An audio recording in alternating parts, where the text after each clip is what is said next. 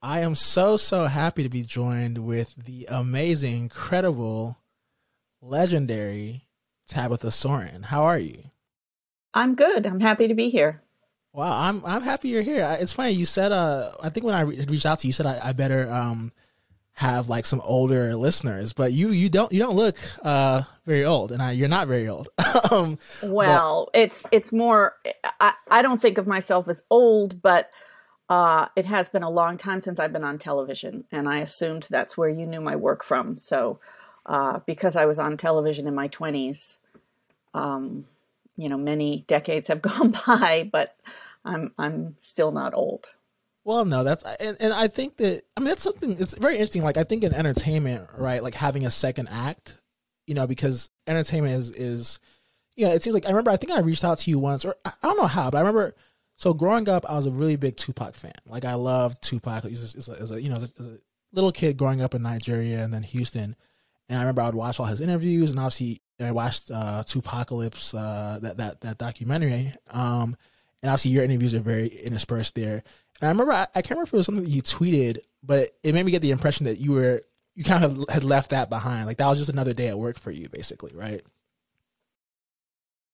I was excited to interview Tupac, but people assume because we spent a couple of days together that there was a lot of sort of like off-camera time spent together as well, and that's just not how these things work. So I'm not sure what I said, but I think probably my intent was not pretending to be besties with somebody who I knew for a couple of days. I don't consider myself the world authority on Tupac, even though that interview is really well loved.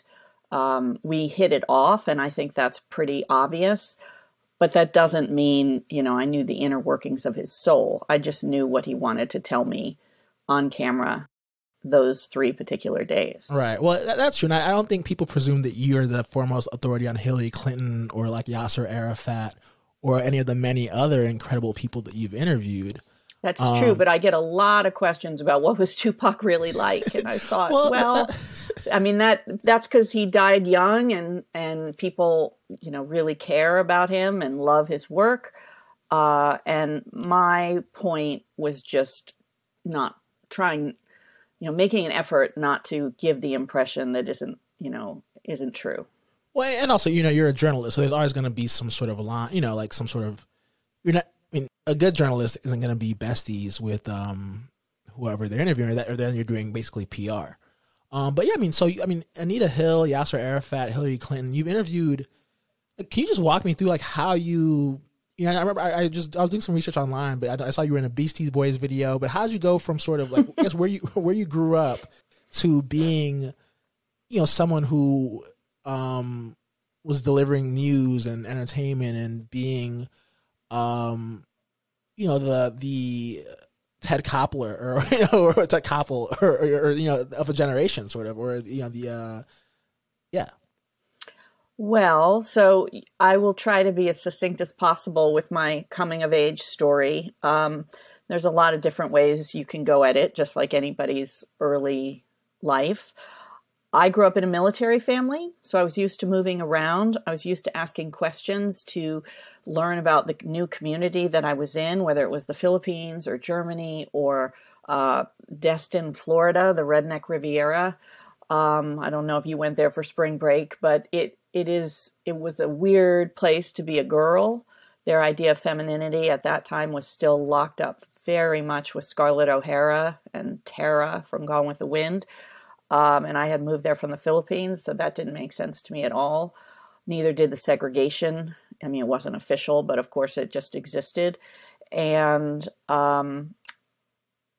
I don't know what it's like to grow up as a person of color in this country, but I have been in other countries and been the minority.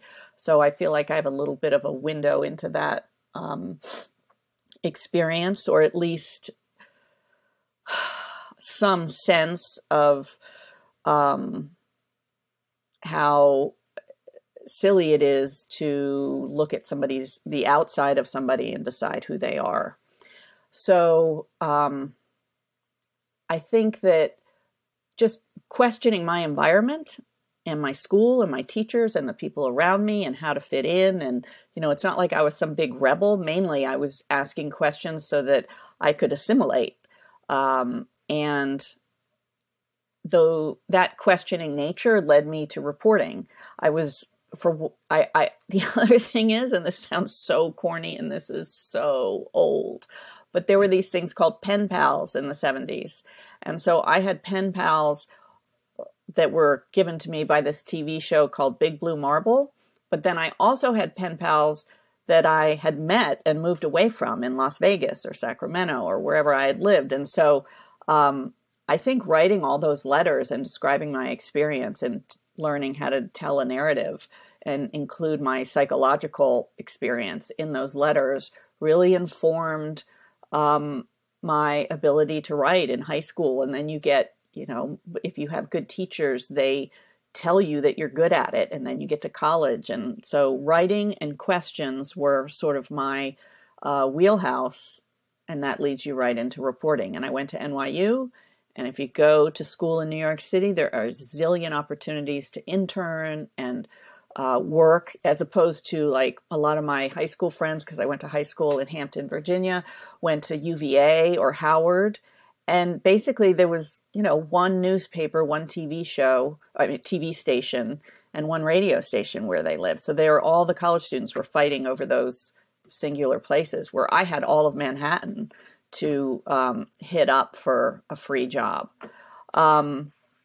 So I worked at CNN as an intern, unpaid, before they were unionized, right after my freshman year.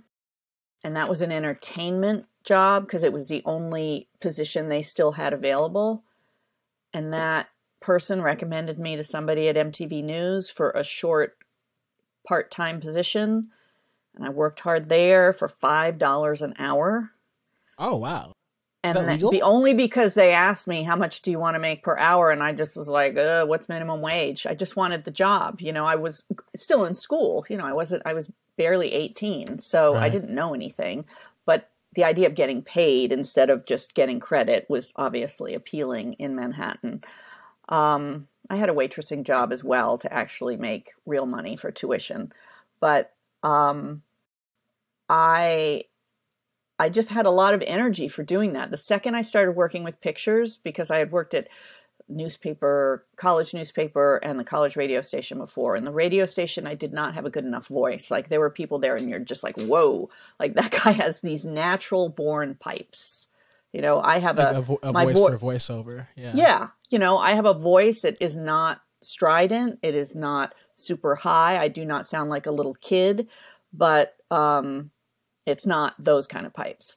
So, and then when before that, I had worked at the newspaper, and everybody there was like grumpy and sad, and they were only, late in their late teens. So like this is not the environment I want either. So, the second I started working with pictures, which was just like, okay, well, maybe I'll try television if these other two things are not so great. It was like, oh, okay, this doesn't even seem like work. And I would stay in the editing room until 2 a.m. just because I was enjoying myself.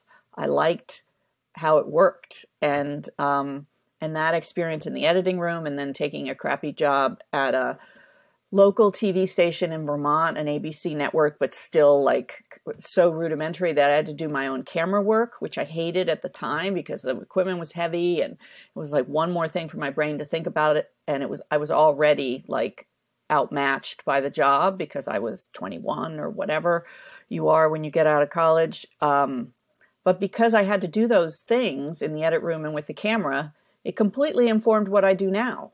So right. It makes sense to me to go from 30 frames a second with a video camera to 1 frame at a time in, fine art photography, which is what I'm doing now. So right. In terms of the Beastie Boys video, that was slightly different. I interviewed Rick Rubin for the college newspaper, which at the time was called the Washington Square News.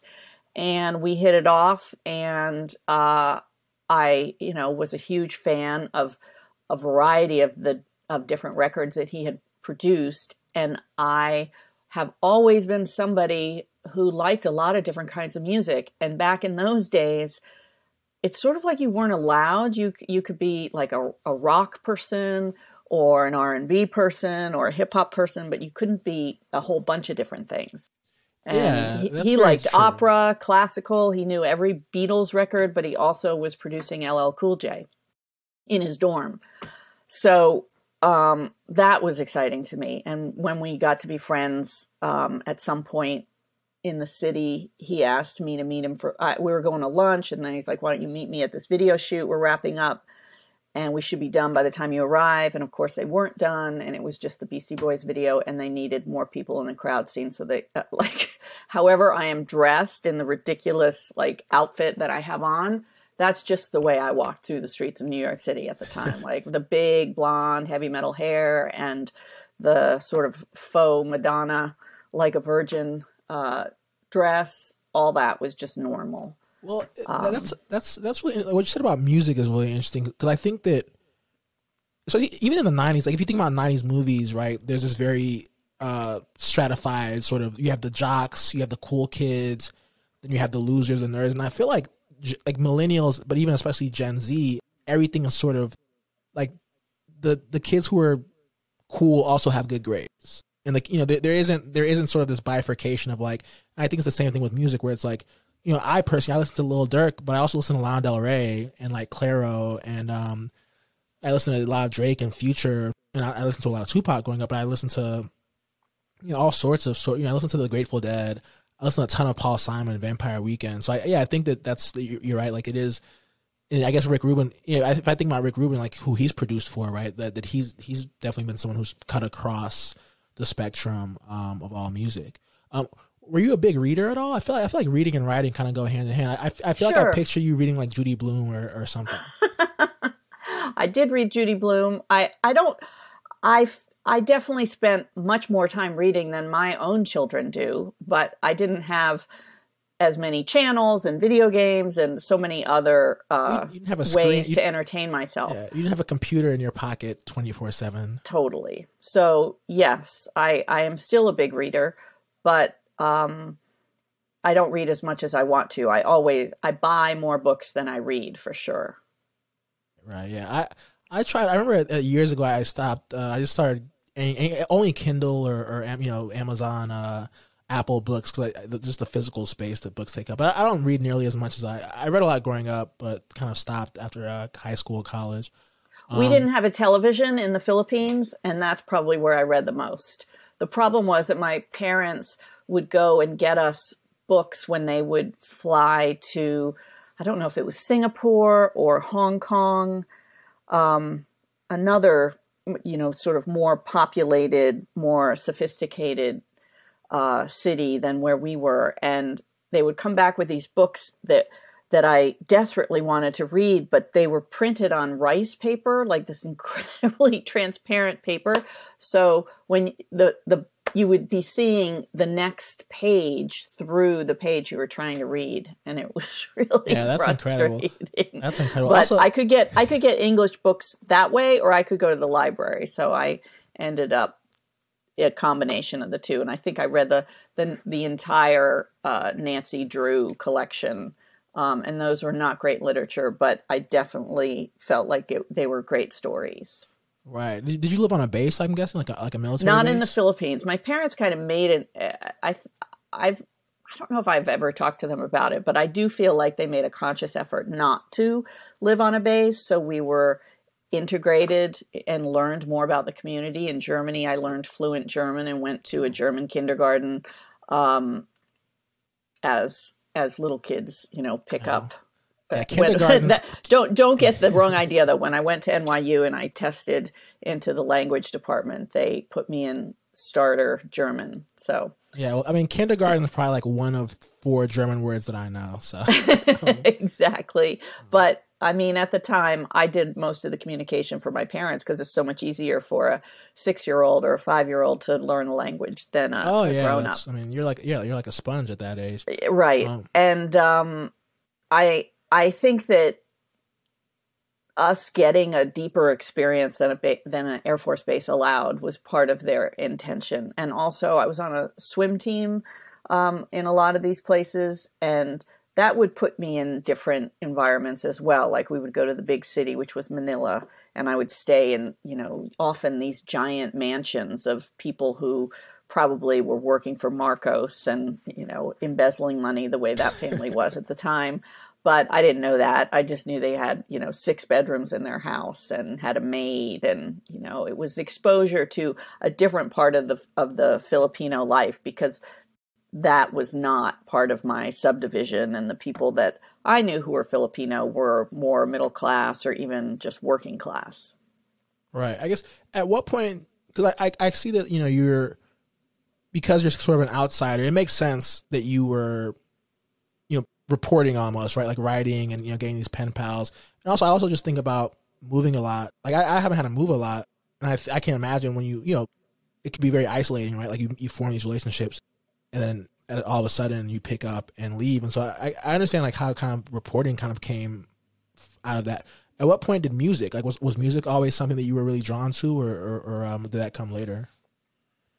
I think that music sort of blew my mind or became a serious passion. I mean, as I can remember in elementary school, just being obsessed. I would make these, I played guitar. I got a guitar for my 8th birthday. An acoustic. It wasn't like it was something really like rebellious. It was actually kind of gentle and like a Janis Joplin. Slightly conventional. But I remember making these mixtapes. I didn't call them that, but I liked certain songs on the radio. I wanted to hear them more often. I didn't have the money to just buy whatever album I wanted. And so I got a tape recorder with a microphone, and when the radio would play what I wanted to hear, I would tape record it through the mic and then and then stop it. Before the DJ started talking, I would try, and then I would put those things together. I did this. I mean, this is a bit of a tangent, but the reason I remember that is because I almost broke my nose. I was outside. We had sliding glass doors. So inside is air conditioned because this was Las Vegas. So it was wicked hot. And I was outside and they were playing Stevie Wonder's Sir Duke. I mean, this is the 70s, so this is so weird, like what sticks in your memory. I can't tell you where my keys are right now, but I remember this. And I heard it was ending, and I was inside the kitchen getting something to drink, and I had left the sliding glass door open because I was just running in and out, and I wanted to run back and hit that stop button when I heard the song ending. And I heard it ending, and I had a glass of juice in my hand. And I, ran as fast as one could with a glass of juice in your hand. And I smashed right into the sliding glass door because my mother, who was frugal, as we all are, as I still am, had shut the door so the air conditioning wouldn't leak out in the 2 minutes it took me to get to the kitchen and back. And since it was a sliding glass, I didn't see that it was shut. And like it knocked me to the ground. Oh yeah, a very very clean household for the glass to be that clean. Yeah, or bad eyesight. I don't know. I was running. It was a blur. That's not what I was thinking about. I was thinking about like getting there before the end of the song. And needless to say, I did not do that. And I didn't break my nose either, but it was painful nonetheless. That's good. So that's an instance of me like making it a priority, doing something to it'd be better if I had used that interest in actually becoming a great guitarist. But instead, I learned a little piano, a little guitar, a little music theory. I took a bunch of music theory classes all the way through high school and college. And it was just a way to understand the way people put music together, to learn different tonal systems, to learn about, an Eastern approach to music and not just see the Western scale as the be all and end all. But I ended up feeling very passionate about music making without making music myself. That makes sense. Yeah, I mean, I was in the recently in Cleveland. I went to the Rock and Roll Hall of Fame and just, so I mean, there's not much in Cleveland, but that was pretty cool. I really like Cleveland, but really, yeah, I was only there for 2 days. Maybe I missed out on what what there is to do there. Also, I went to high school in Virginia, so I can. Virginia's also a really good music state. You know, bluegrass and. Well, certainly over where I was on the East Coast. I mean, Missy Elliott came out of there, and Pharrell Williams, and I mean, after I had left, obviously. Yeah. Also, Clips is from Virginia, or that area. Yeah. I just was super happy to have Norfolk near Hampton because I could go there on the weekends, and it is the reason that I discovered Violent Femmes and Susie and the Banshees and all these British bands and punk rock and college rock, as it was called, like REM and all these bands that were not played on the radio, because when I was in high school, it was still very much either pop radio, like Casey Kasem's Top 40, or Aerosmith, sort of AOR was what it was called, album-oriented radio. And, I liked Tom Petty as much as the next guy, but it really did not, it didn't really allow some of the bands that were sort of what we would call indie rock now.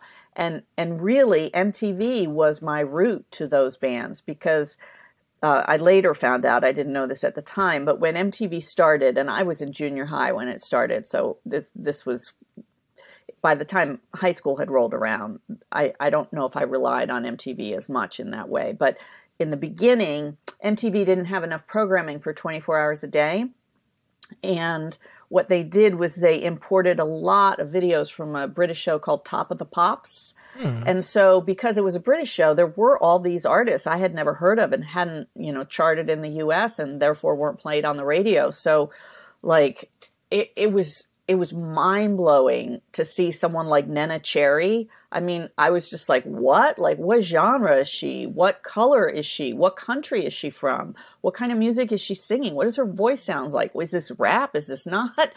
She was just like this total fusion of all these things that I loved. And it took her a while to be played on the radio in the US. Oh, wow. Yeah, that's incredible. But MTV wasn't playing them because they were like iconoclasts. They were playing them because they needed to fill 24 hours a day. Yeah. Well, there's now, I think they fill, was it MTV? I think it's MTV that fills 24 hours a day with like ridiculousness that one of those TV shows. It's tough. I mean, we can talk about that later, but just the transition from, I remember, you needed to see a music video. BET needed to play that video, and now I can pull it up on YouTube whenever I want. But so you were 23 when you joined MTV. What was your first role there? Well, my first role was earlier than that. It was when I was an intern in '86 on The Year in Rock.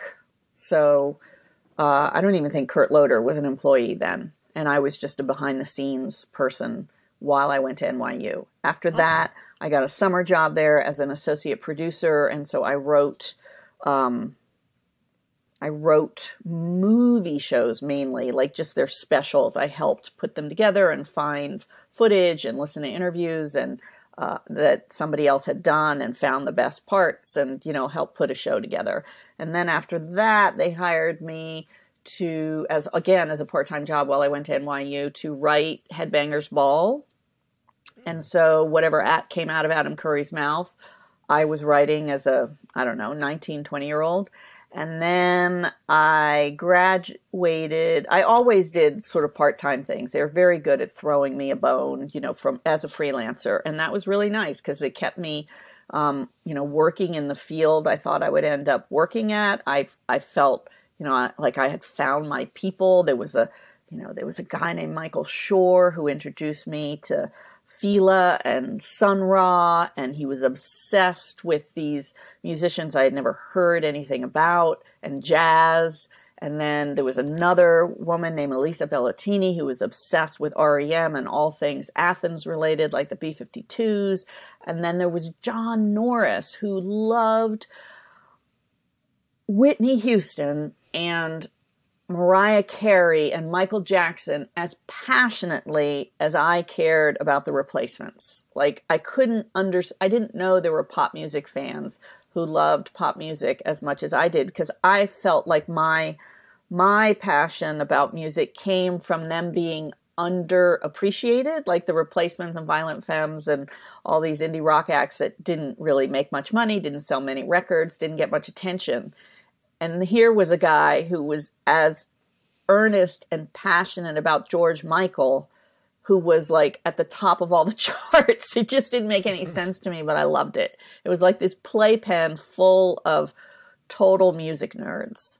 Yeah, that's amazing. And it was lovely. So I always liked working there, no matter, what stupid film movie show I was working on with Tom Cruise or whatever. Like, it just was a way to be in the mix and go uptown and leave Washington Square Park, which I probably wouldn't have done otherwise.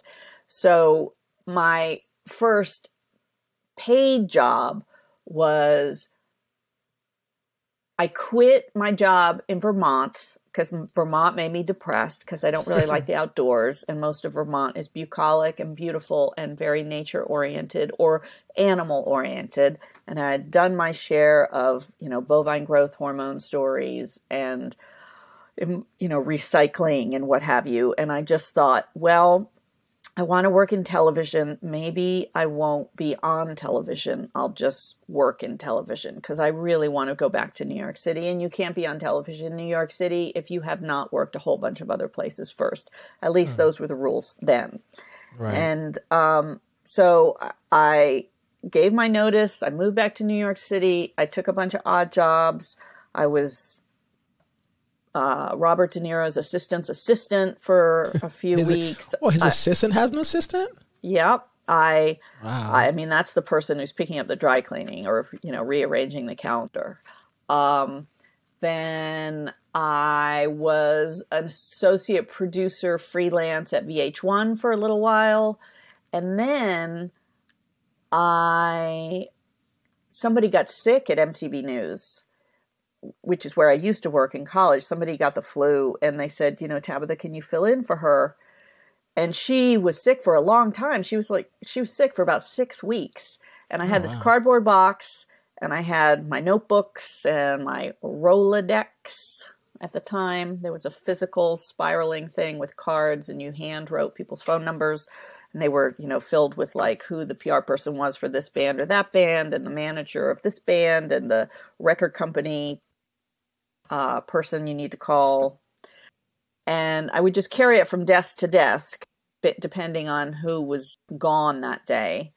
And eventually I did enough work that they liked that they found a producer spot. Maybe I was a freelance producer. And then they decided they wanted a woman on the air. And so they said, you used to be on air, right? And I said, yeah. And so they brought me down to the studio and I can read a teleprompter like nobody's business because in Vermont, I ran my own teleprompter that I was using.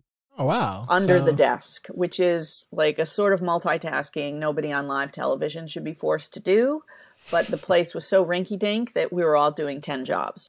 So because I was used to doing it the hard way, when I had somebody else running the teleprompter and not having to have it be digital and, it was just like, it's like you were jogging with weights on and then all of a sudden somebody took them off and so everybody in the control room, including Kurt, was like, hire this woman. Her eyes don't move. Like she didn't make one mistake. Let's go. Like I need to be able to take a vacation once in a while. And so that's how I got on the air. It was more like Kurt needing backup than me being brilliant. Wow. I'm glad that woman got sick. I know. Jane Sangster's the reason I have a career. or the flu, I guess is. But both. She came back. She didn't die. She did come back, good. And she went on to do. And she was like the electronic music obsessive.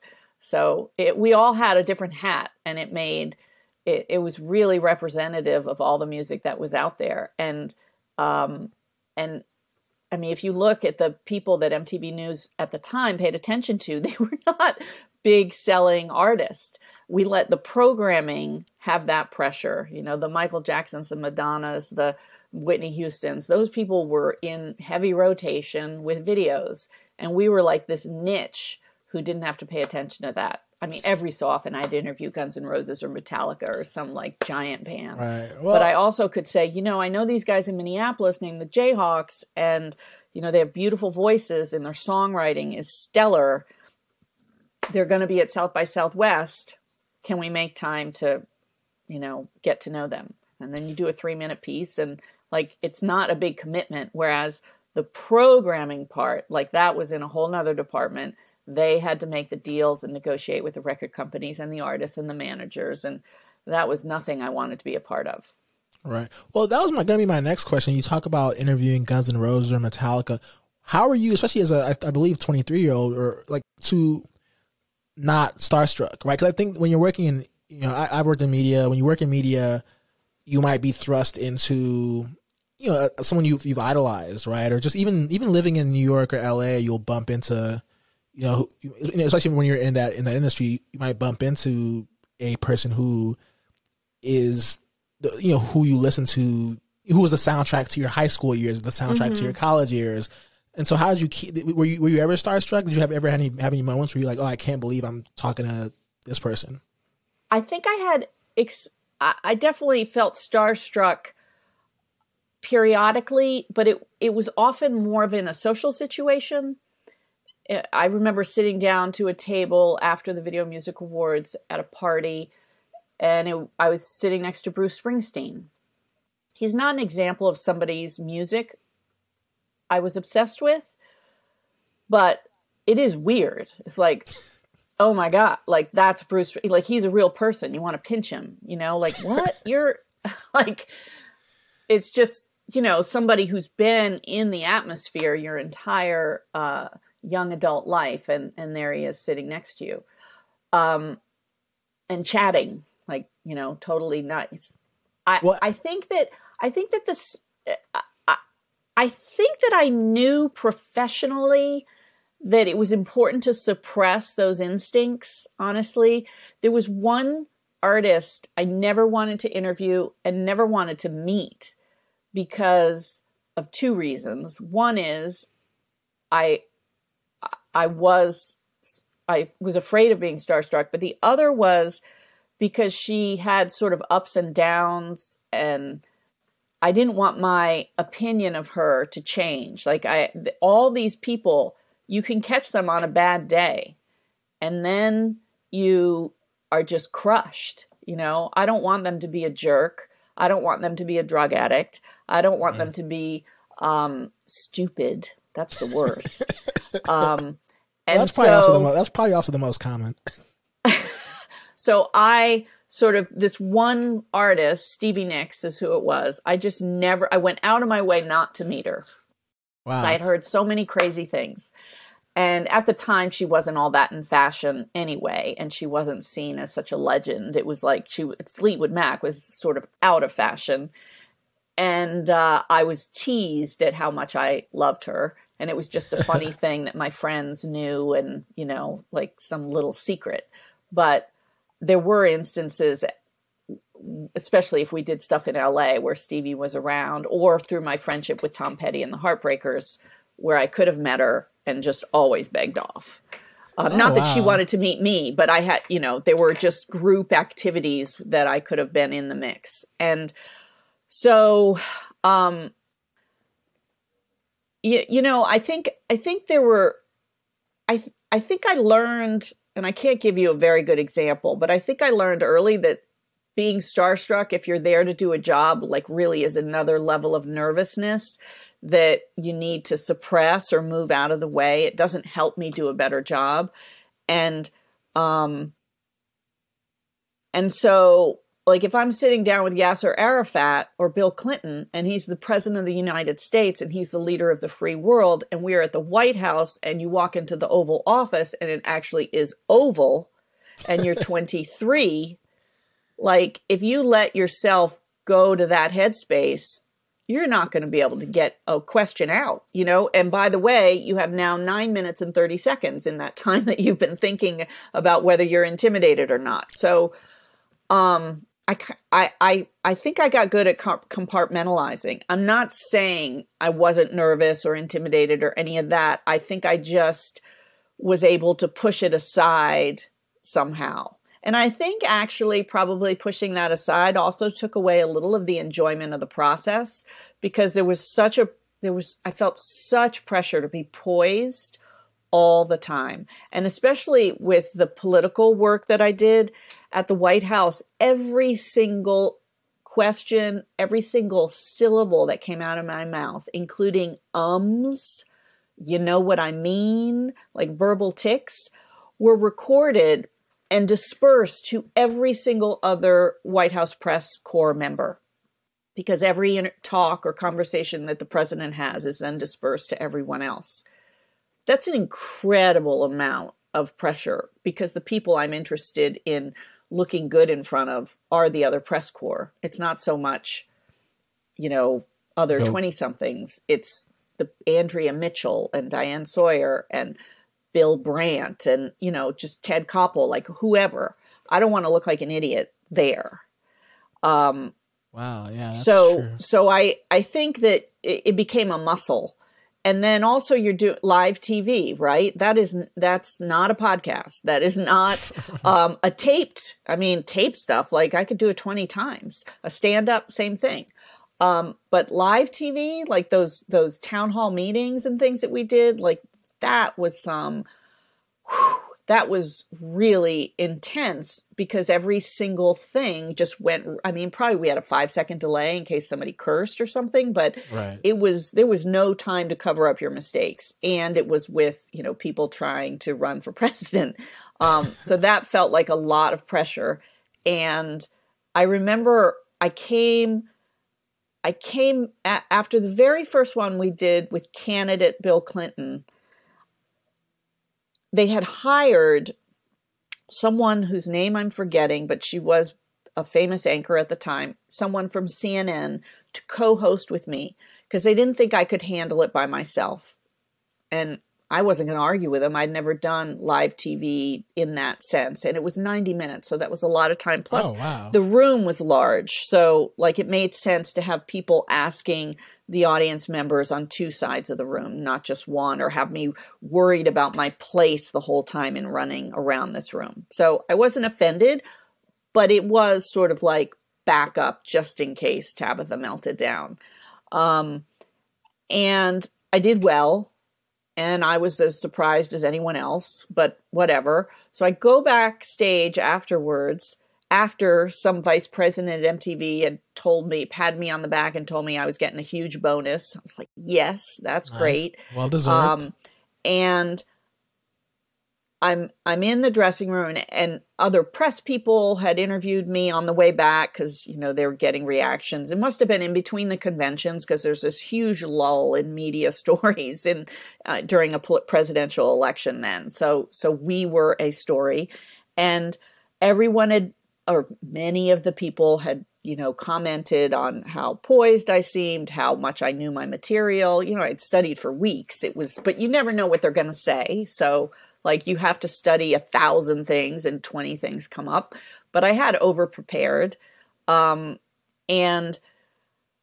I get back to the dressing room, and my agent is in there, and she and I were friends, but maybe there's a little dressing room. Anyway, I'm getting changed, and she's talking about how calm I seemed and how together. And I was like, yeah, I guess I was, like you're not analyzing how you're doing while you're doing it. Right. It's like an athlete almost, like you're playing in the zone. Kinda.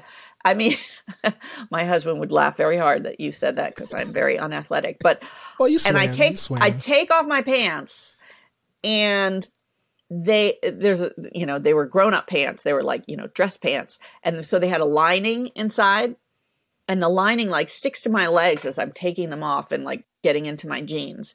They're covered top to bottom in sweat, because my body had been like getting rid of all this nervous energy. And even, most of the shots were from the waist up. Like from the waist up, I looked totally normal. But from the waist down, my body was dealing with all of the pressure and the nerves. I couldn't believe it. It was so gross.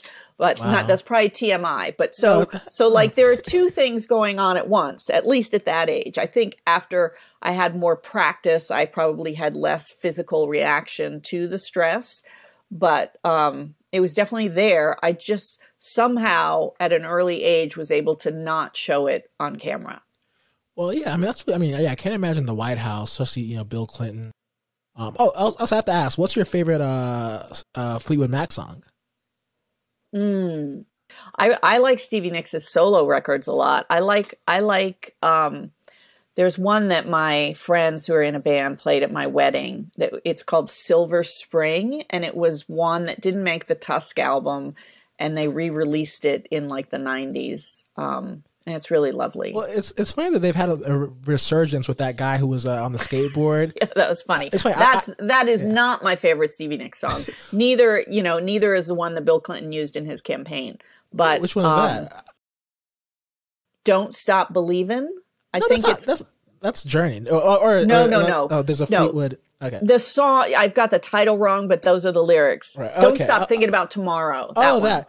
I never grew up listening to Fleetwood Mac, but I remember like I don't know, like how many years ago, I was in like a store or something, and I heard the most beautiful song, and it was Landslide, but it was the Dixie Chicks version. So I was like, wow, Yeah. this is incredible. And then I I downloaded the Dixie Chicks versions, and I went and found the original, because I was like, this is a cover, and then.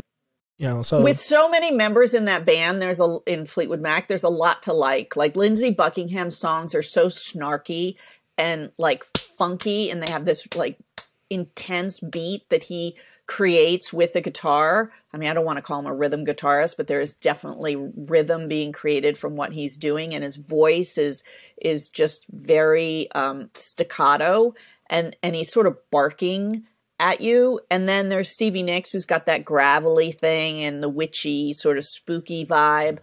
And then there's Christine McVie, who a lot of people adore her songs.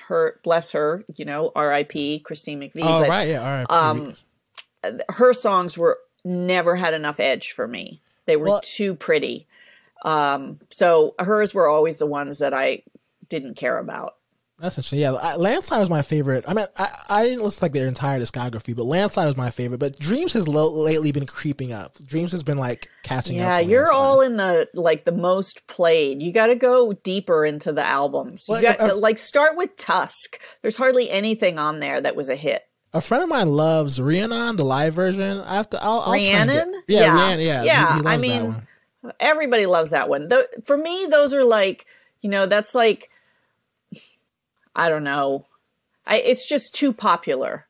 I've just heard it too many times. It's like, it's lost its power because of the familiarity. That's fair. But it's a beautiful song. That's so.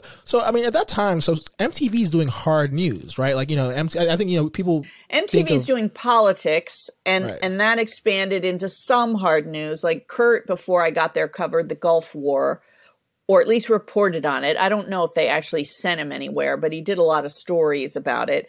And then after, I don't know if it's after 96 or after 92. So in between campaigns, I went to Bosnia, and for the Croatian-Bosnian war, I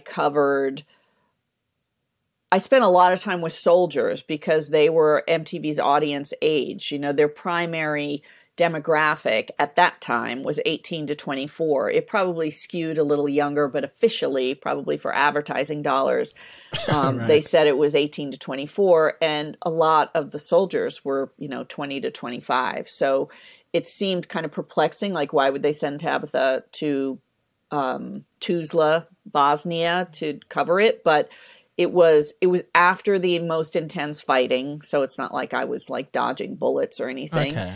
And you still had to stay on the path because there were tons of landmines.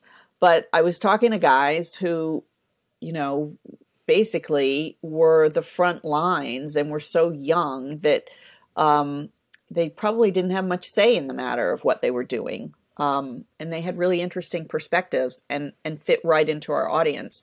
So because they had somebody who knew how to cover hard news, because I had covered the mayoral election of Koch in New York City with Gabe Pressman at WNBC, and I had covered the gubernatorial elections in Vermont, it went from city to state to national, then covered a presidential election, and I had lived out of the country it was fairly, and my dad was in the military, so it was fairly easy to get a hold of what was happening over there. However, that war, if you go back to trace the origins of the conflict, you go all the way back to before World War I.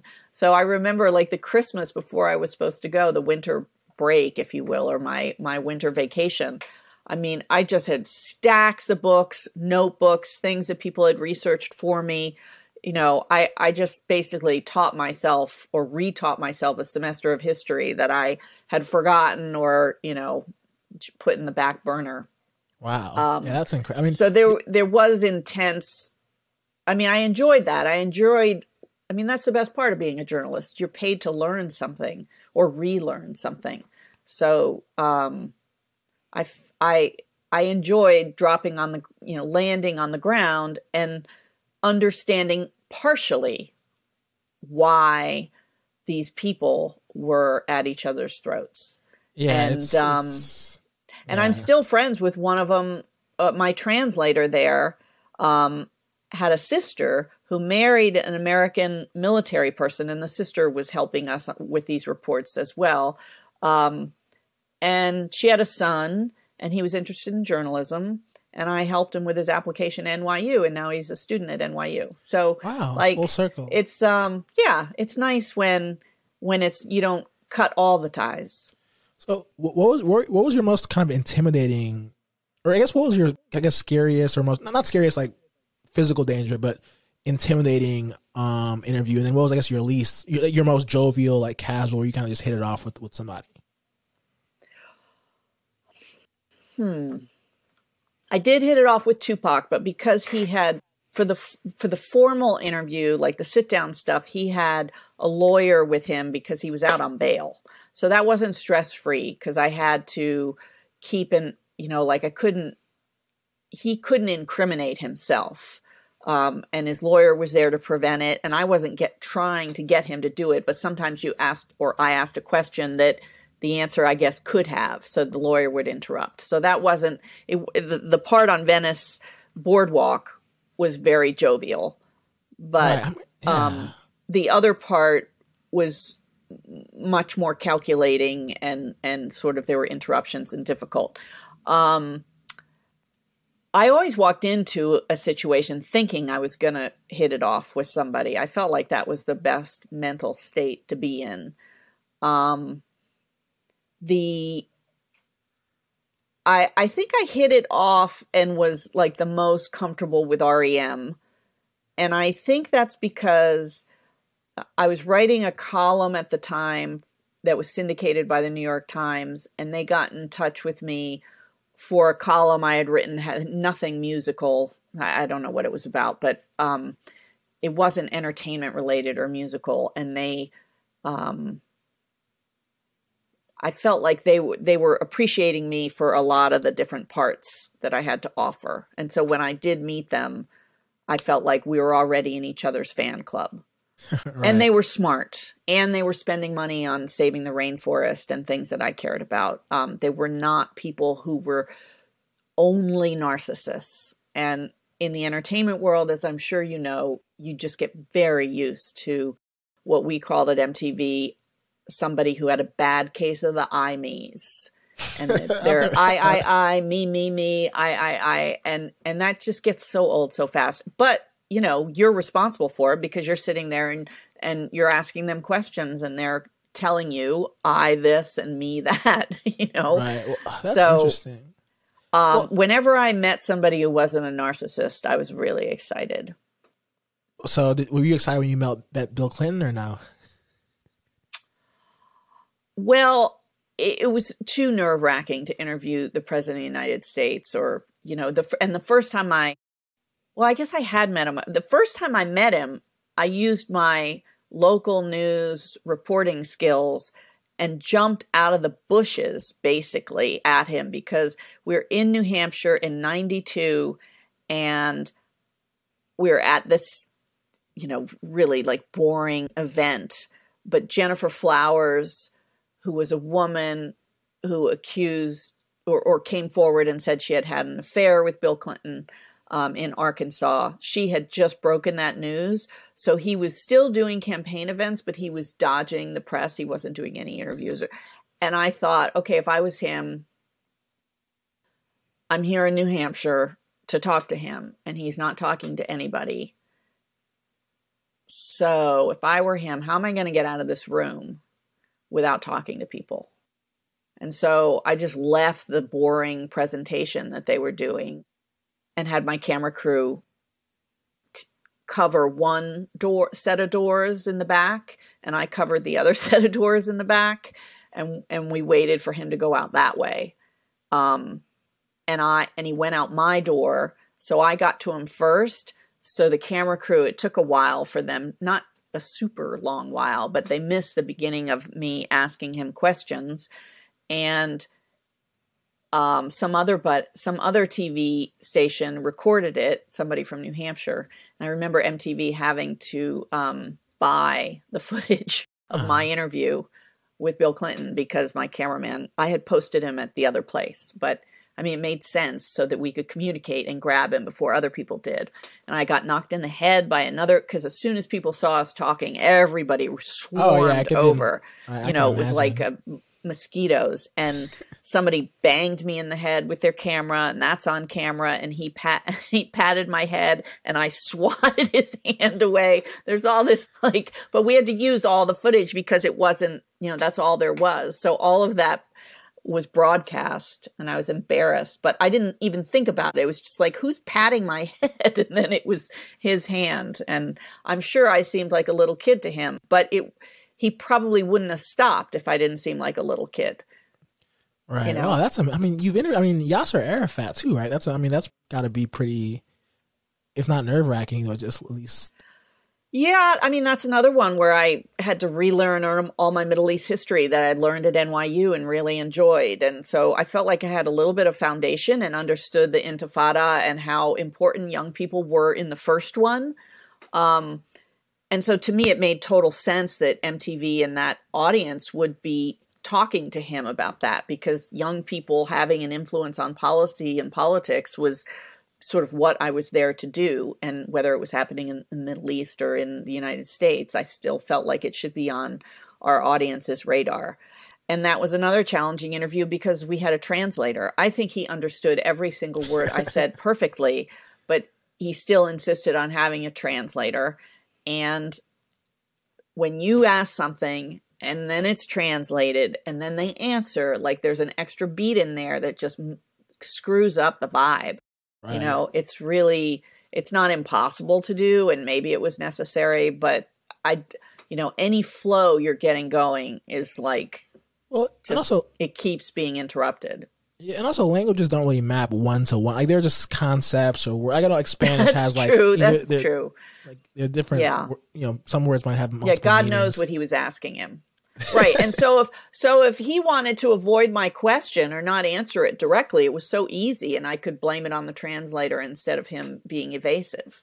Right. So, there's just no way to know in that sense. You are at the mercy of the process. Yeah, that's incredible. And this is I guess a quick thing about, so I always forget how briefly Tupac's life post, bonding out was. I think he died within 9 months of being bonded out. Yeah, it was pretty close.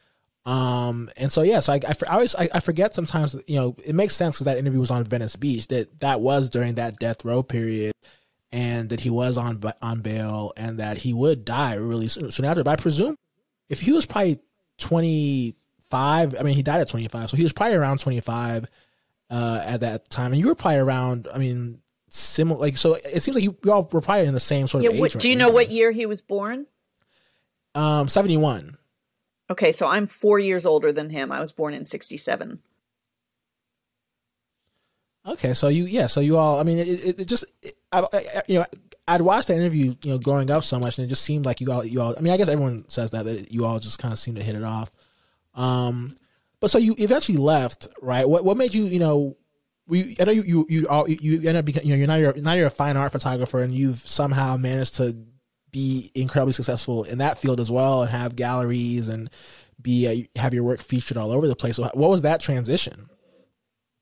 Well, after the 96 campaign, I felt super burnt out, and the presidential campaign, that is. And I applied for a fellowship at Stanford. There are two prestigious journalism fellowships, or were at the time. There may be more now, but there was one at Harvard and one at Stanford. And I took the one at Stanford. And they pay you your salary to go to school for a year. I mean, like, what? Just was like, just whatever your salary happened to be. Is there a cap? No, there's a cap. I mean, I didn't make as much as MTV was paying me, but I made more than a newspaper person did. Right. And you know, I got to study all these things that I was too busy to study at NYU. I was taking, you know, courses on politics and history and things that I thought would inform my reporting and my journalism career. I was not paying attention to Shakespeare and, you know, romantic literature. So romantic in the academic sense, not in the lovey-dovey, right. bodicey sense. So, I mean, that I got to spend time with esoteric things, I guess is what I'm saying. And I did this. I had always been interested in the camera. I worked with a camera. I took pictures my entire life, nothing artful, but zillions of snapshots, because otherwise I did not remember my bedroom or where I lived or what the house looked like or my best friend or my teacher. So I was just constantly sort of cataloging the 3 years in Las Vegas and then 4 years in Germany. And, you know, I wasn't obsessive, but it was definitely part of the thing. And my mom made scrapbooks and, you know, it was just like part of the fabric of the family.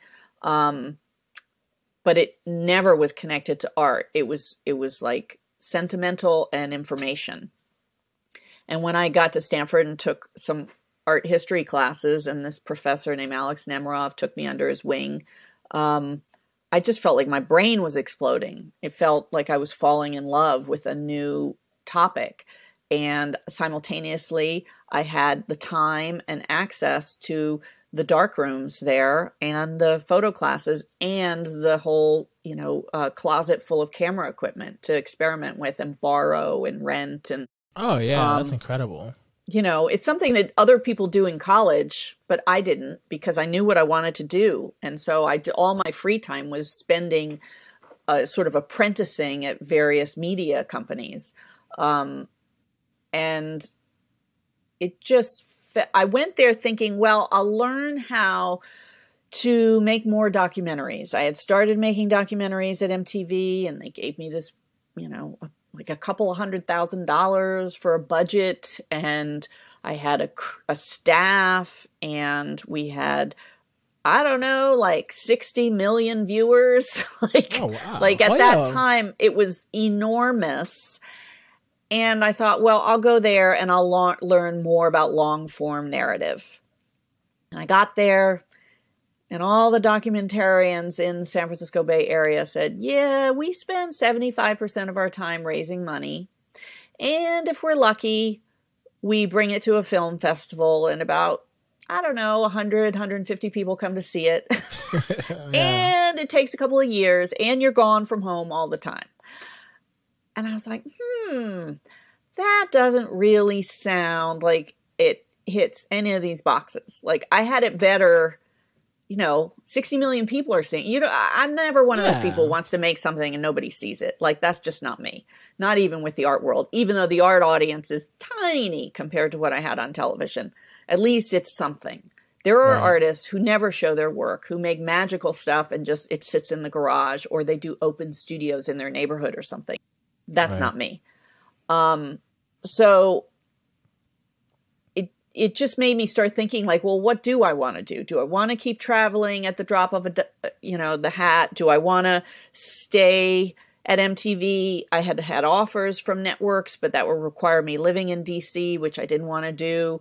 Or I could be the second string of some beat and sort of, you know, do the overnights and the weekends. And it just, like, that trajectory just made, or be an anchor and never get to do any reporting or go, you know, on site. It just didn't, going more into the conventional world of network news, it just didn't seem like the right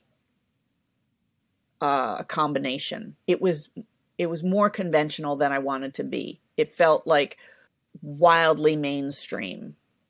And I didn't appreciate how niche and like obsessive and celebrating the small MTV was. Like I had this slice of the population as my audience, and I could totally go through a huge topic like abortion just from that particular angle. And that's like incredible freedom. Like when I would do stuff at the Today Show or NBC, because I did work at some of those places simultaneously, oh my God, my script would have to be so watered down because they had such a huge audience. They had like 75-year-olds watching.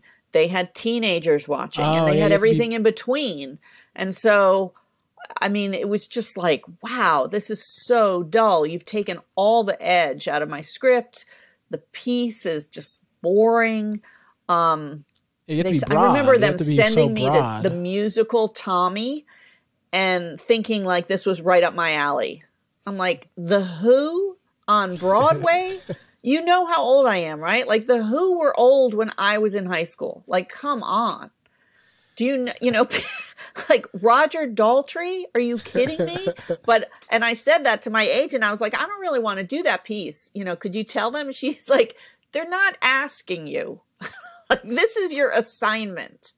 It's like, oh, okay, I'll go interview the people in Tommy and say that young people are going to Broadway again. Sure. You know, it was like absurd, their idea of young people and my idea at the time. Anyway, I had fallen in love not only with photography, but with a fiance, and we were getting married and starting a family, and I just had different priorities. Yeah, where did you guys meet?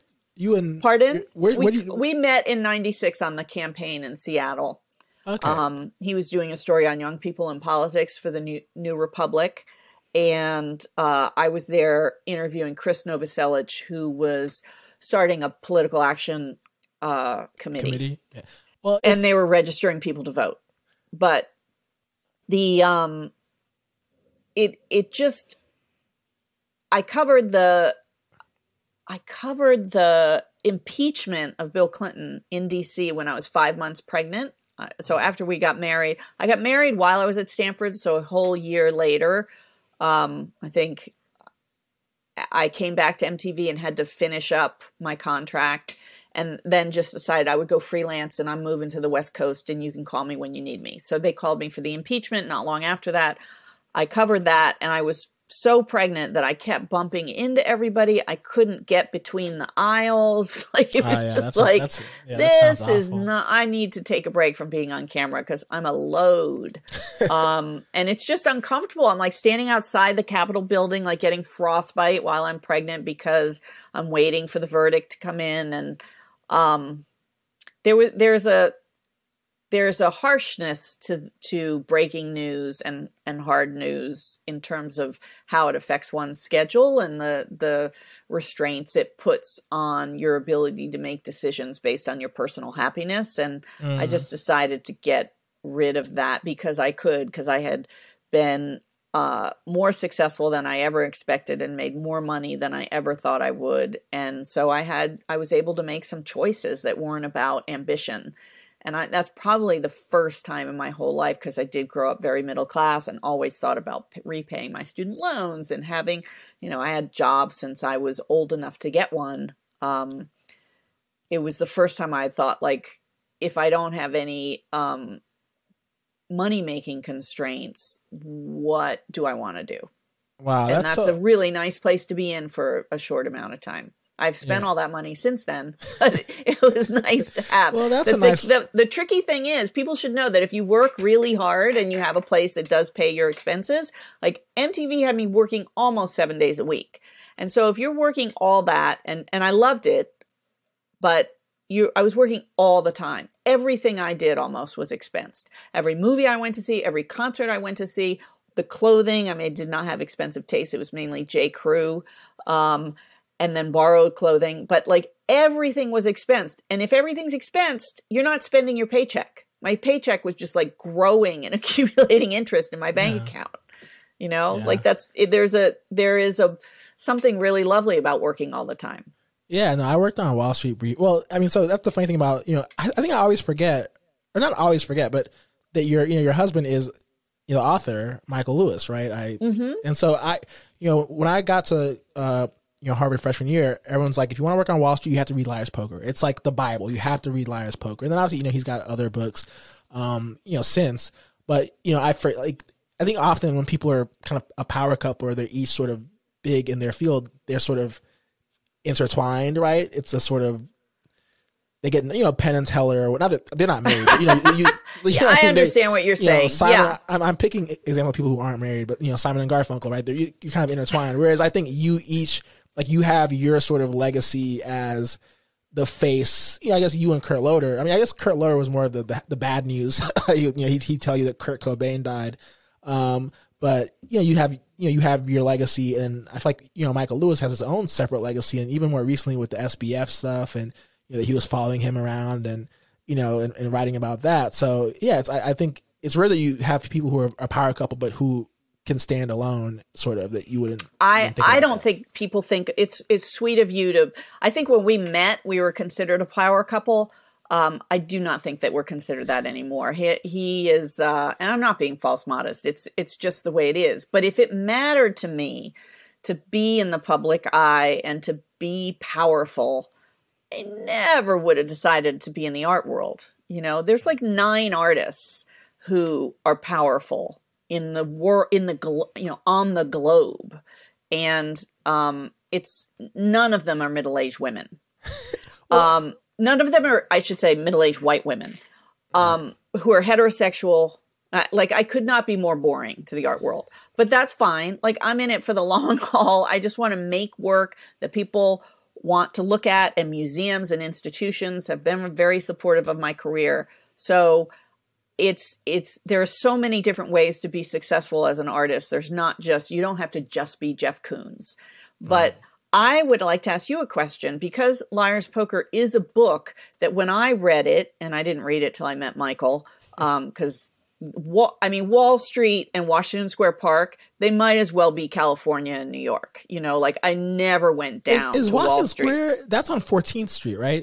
No, it's like West 4th. It's near West 4th. Okay, West 4th. Yeah, it's right. It's where the arches are. Yeah, I spent. But it's where NYU is. So it's the East Village, West Village, any of that.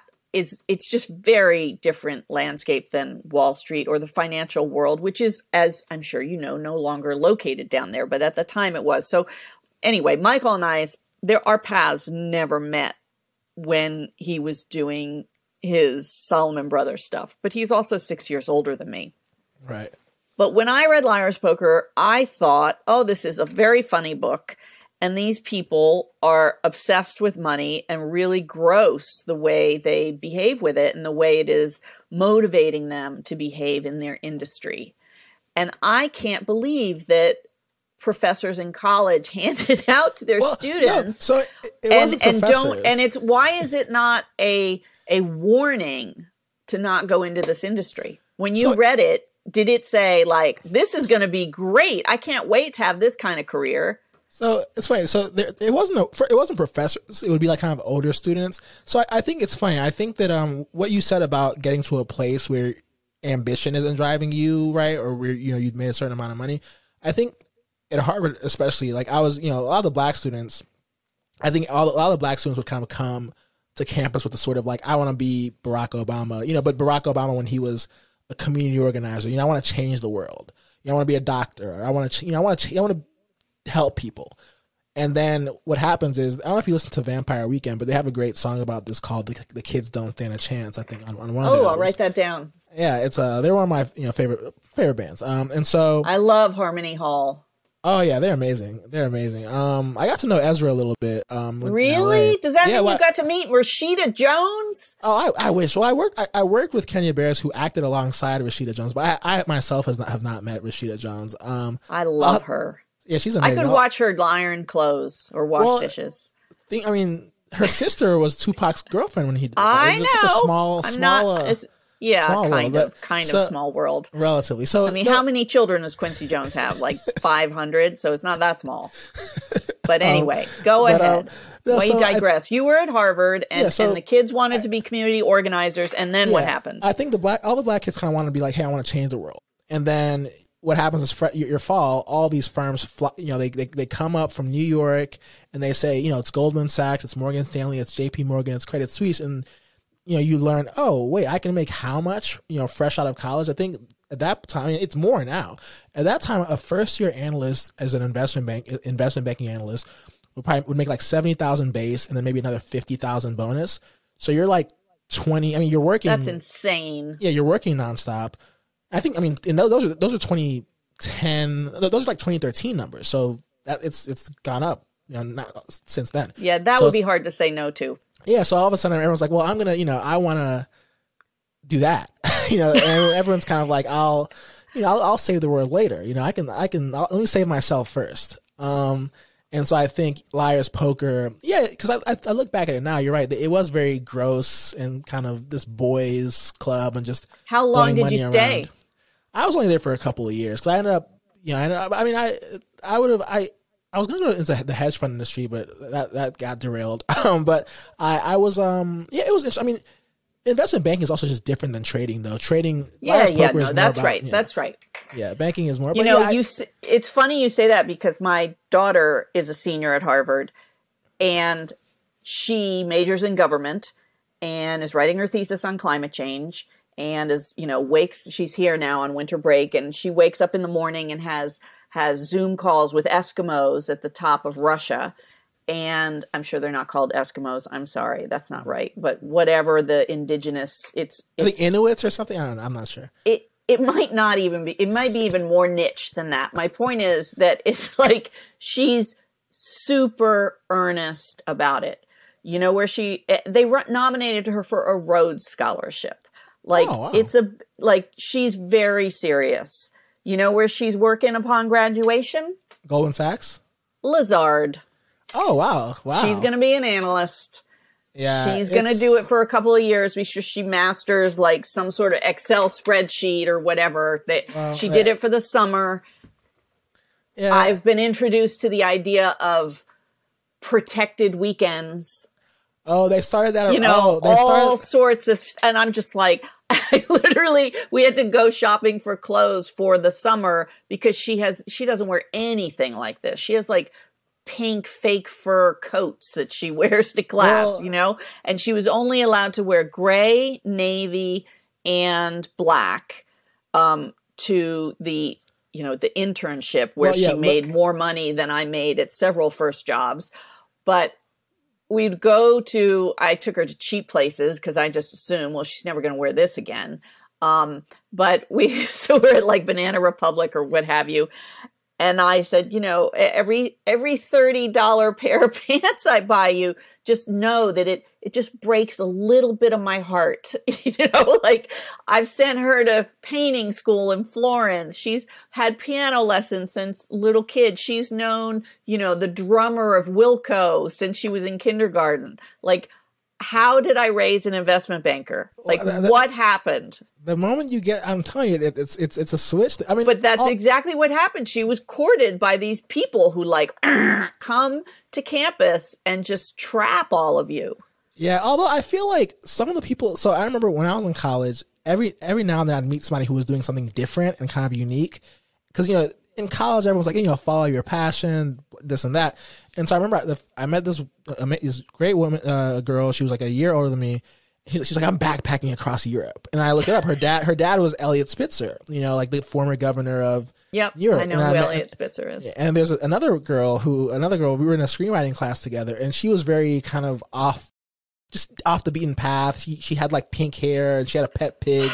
And like no one, at Harvard, no one at Harvard lives off campus. So to have a pet pig, you have to live off campus, which is no one really lives off campus at Harvard. Nobody lives off. And so over our Thanksgiving break, I found out that she was Rudy Giuliani's daughter because she shoplifted, and it became a big story because it's like your dad is the guy who locks people up, and here you are. Yeah, he's not. Well, he's also he's not the only person having a nervous breakdown in the family. Yeah, that can't be easy. But yeah, I mean, it's.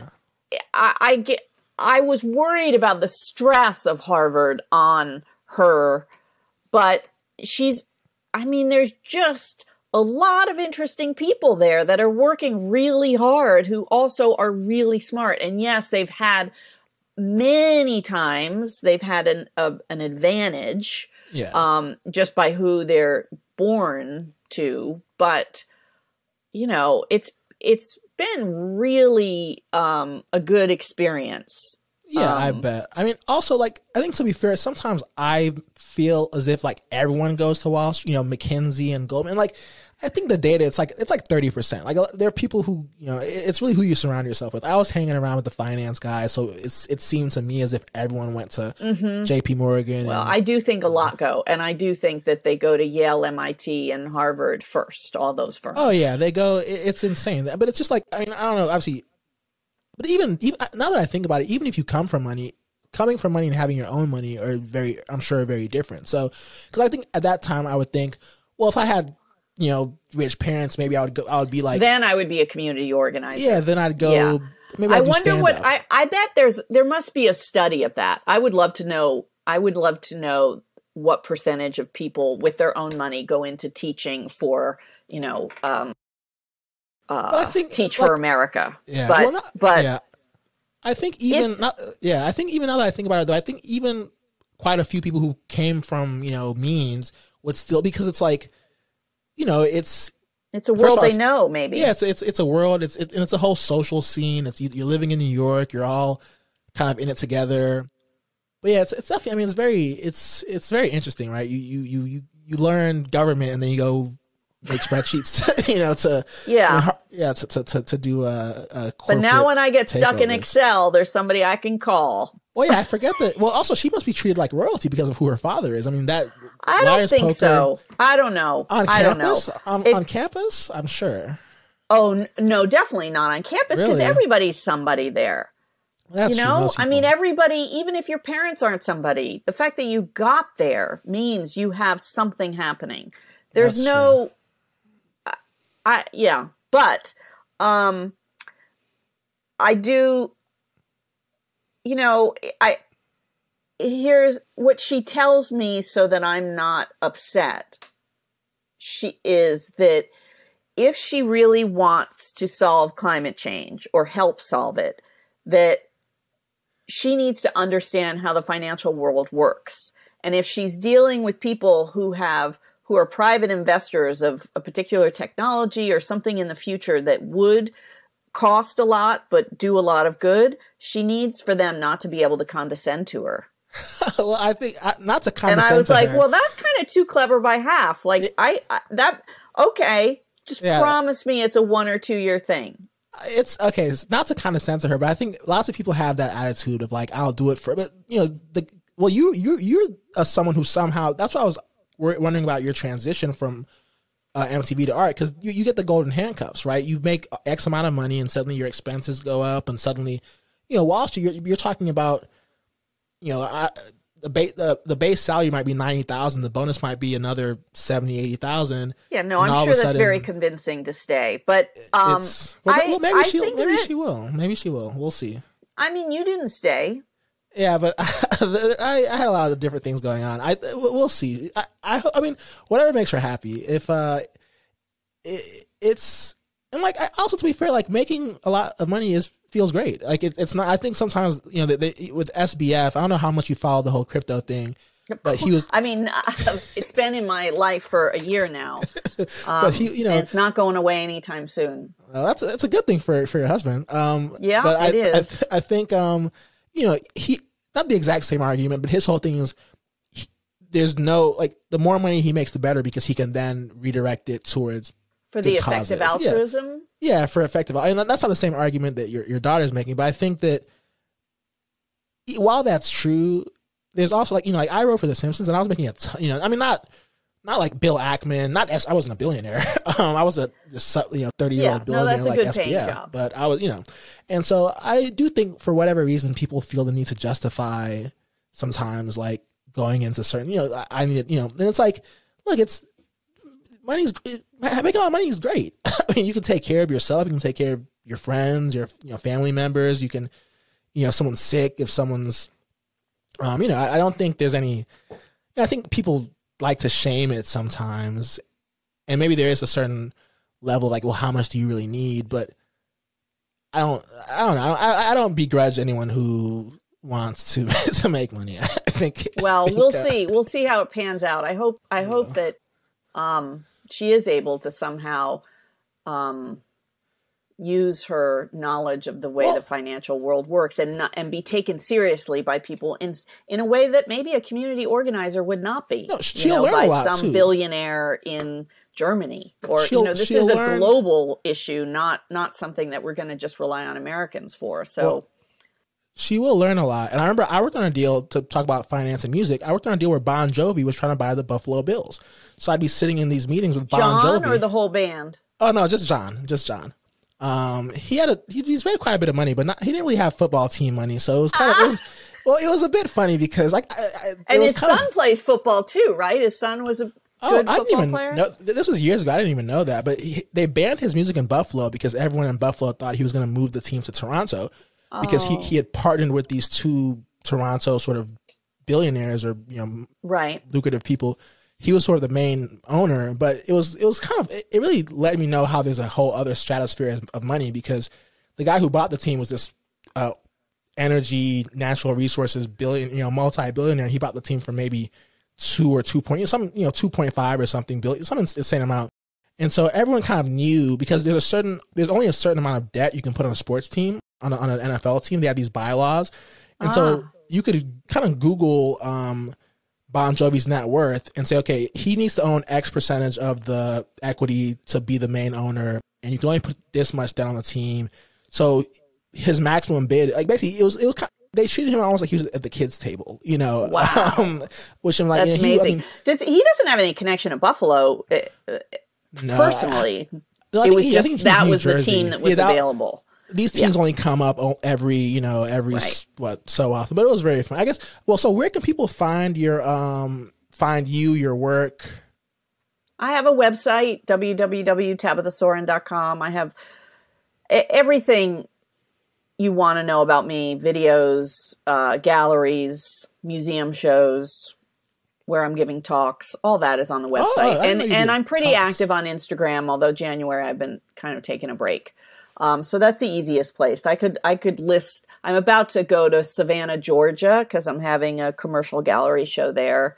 My work is up in San Francisco and Boston right now. But the website would have details. It'd be easier to do it that way. Okay, so the website also, it looks, the guy Terry Pagula, he bought the Buffalo Bills for, it looks like 1.4 billion, which now is a steal. But that was much more than Bon Jovi could really afford. Also, I guess my final as I let you go, there are three. Okay, I guess I'm trying to think of the three interviews that I think maybe not the most impactful, but Tupac, Bill Clinton, Yasser Arafat. What's something about them that you could only you hear about things about celebrities or people, but to be with them one-on-one, especially with Tupac for an extended period of time, what's something that we couldn't have gotten, but that you can tell us about any of, I guess, each of these people that we wouldn't know if you weren't there?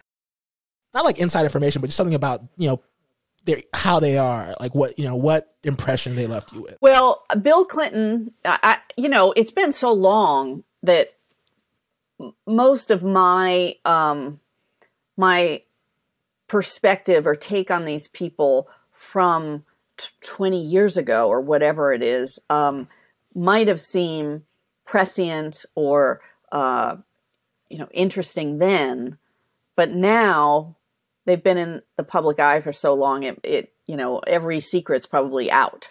I mean, two of them are dead, for example. Arafat, but, I would say one thing about Bill Clinton that I'm sure other people have experienced. First of all, I never felt like he flirted with me, but secondly, the thing he always did that did throw me or did unnerve me or distract me, I should say, not unnerve me, distract me, was to ask me about myself a lot at the beginning of every interaction. So all of a sudden we'd be talking about music or talking about one time we were talking about my high school reunion, and then they're like, okay, we need to do like, you know, get natural sound or something. And I was like, oh my God, you know, like he makes you believe, and perhaps sometimes he does actually care, but he makes you think that he's really interested in you and your life. And that's just a way to disarm you.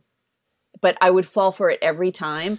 And speaking of The Simpsons, I, not that I wasn't hard on him, I would recover, but there was a sort of, it was just discombobulating to be leaning against the desk in the Oval Office and have the president start asking you about your high school reunion. Like, that's weird.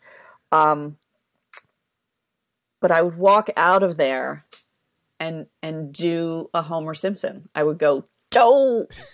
Because every time I was like, he did it again. You know, I had 10 minutes with him and 2 of them were taken up with me babbling about this. And he did it on purpose. Little shit. Tupac, I just think people underestimate his like social justice interest. Like, this is a kid who, you know, grew up just entrenched in political activism. And like his bad behavior and spitting at cameras and, you know, like dating famous people, I think distracted people from his political sophistication.